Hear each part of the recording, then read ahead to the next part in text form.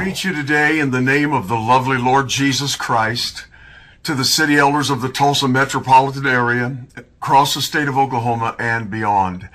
Got a great word for you today and 3 very important announcements. I hope you'll stay tuned till the end. First of all, a really insightful passage of scripture in Exodus chapter 24, where Moses has received the law. He's about to receive revelation about the tabernacle and the priesthood and the sacrificial system and the ceremonies. All of the details about being the custodian of the manifest presence of God. The children of Israel are going to be carrying God in their midst. Now, one of the prerequisites, one of the requirements is this heart's posture I'm about to read to you. In chapter 24, verse 3, and Moses came and told the people all the words of the Lord and all the judgments, and all the people answered with one voice and said, all the words which the Lord hath said will we do. That's repeated in verse 7. All that the Lord has said we will do, and we will be obedient. Now, that heart's posture is required for progressive revelation, new light, new understanding. For God to show you the way and me the way, we have to have a heart's posture that says, I will do what the Lord tells me to do. It's actually the grace of God that allows, causes him not to give us more light and more light unless we're willing to walk in it. Because if you had a lot of light or more light and you're not willing to walk in it, it becomes a judgment on us.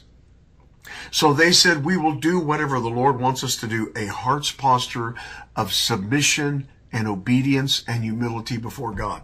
Now, there's a New Testament correlation to that, a verse in John chapter 7. This is very interesting because it runs counterintuitive to our nature and counterculture.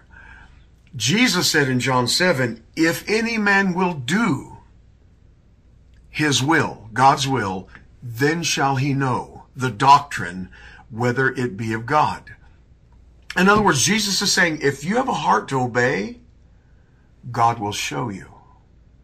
If any man will do his will, then shall he know. Now, culture, secular humanism, rationalism says, if you know better, you will do better. It's just the opposite. It's not just more knowledge. Otherwise, those that are highly educated would be the most honest, productive. There would be no thievery, no stealing, etc., etc. Jesus said, if you will do his will, if you have a heart that says, I want to obey, then you will know the doctrine, whether it be of God. It's that heart for truth and heart for obedience and submission that gives us light and revelation and understanding. So keep your heart right. Keep your heart in submission to the Lord. He will guide you. He will guide me. Trust in the Lord with all your heart. Lean not unto your own understanding. In all of your ways, acknowledge him. What does that mean? Acknowledge him as Lord. Let him be Lord in all your ways, and he will direct your path.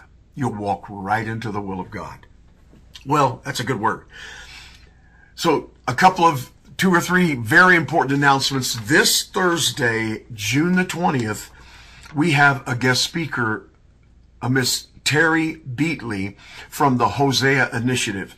She'll be sharing about the conversion of Dr. Bernard Nathanson. He's the father of the American abortion industry. The 83-year-old doctor deeply regretted that he unleashed a culture of death. And Terry went to meet with him and spent time with him, and he commissioned her to teach Americans how he deceived the whole nation, and gave a personal message for her to communicate to the nation. And so she's quite a dynamo. And this is very timely because right now After the reversal of Roe versus Wade, the abortion issue has gone back to the states, and we have lost 14 ballot initiatives. We're hoping the stay will be in Oklahoma, that the bloodletting will stop here, and then there will be other states that will follow. On top of Terry being with us, we are going to be so honored this Thursday to have Aaron Michael Helland. This is our very own Dr. Dean Helland's son, who's a missionary in Sao Paulo, Brazil, and he's also the facilitator of the birthing of the first City Elders Council in Sao Paulo, Brazil. And he's going to be with us this Thursday to give us a testimony. I'll put the flyer up of one of their events. You'll see it written in Portuguese. I'm going to put it on the screen so you can see it. It'll bless you. City Elders, Sao Paulo, Brazil. And so he's going to be with us. We're going to give him an entire session because he has so much to share with us about what's been happening in Brazil and the birthing of city elders there. So we're going to give him an entire session coming up soon, but he'll be giving a testimony this Thursday. You don't want to miss it. It's going to bless you. And lastly, the second Friday, July the 12th, is our banquet with Dr. Peter McCullough. Now, Dr. Peter McCullough is the most published cardio doctor in history, not just America, in history, in the world. He's one of the primary voices exposing the mismanagement and the bioweaponization of the COVID-19 virus. He's going to have updates for us. We're inviting technicians, physicians, clinicians, and nurses to come to that banquet and have a closed-door session with Dr. Peter McCullough. He was our guest speaker with our largest attendance ever at City Elders. And so, pastors, if you have doctors, nurses, physicians in your congregations, let me encourage you, each church, this is a challenge, have each church to book one table. Let that be a challenge to you.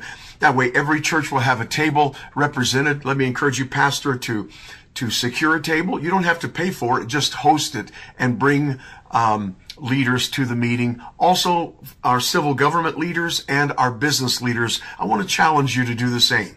To host a table, bring your business partners, bring your political colleagues in the House, in the Senate. And so this is going to be a very important teaching and a very important presentation from Dr. Peter McCullough. And we're going to be inviting people from the Stitt administration, particularly in the medical field, etc., health and human services. And so it's just going to be a great banquet. And registration is open. And let me encourage you to go ahead and get registered today. Tomorrow is the primary. And I'm going to have a link in the email, not the text message. There's not enough room there. But if you click on the email in this text message, it will send you to our weekly email, the City Elders Update. And there is a link to iVoterGuide.com. You can just click on it, and it will help you in voting for the right person tomorrow in the primary. God bless you. Hope to see you this Thursday. Bye. Join the movement. Change the world. CityElders.com.